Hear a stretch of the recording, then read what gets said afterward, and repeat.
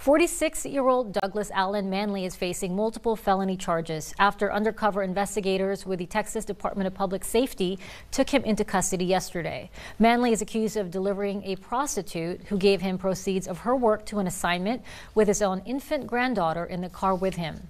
As officers were investigating Manley's involvement in a prostitution sting, the agents recovered a clear crystal substance consistent with the appearance of methamphetamine and a glass pipe containing a burnt crystal substance. An affidavit stated later tests showed them positive for meth.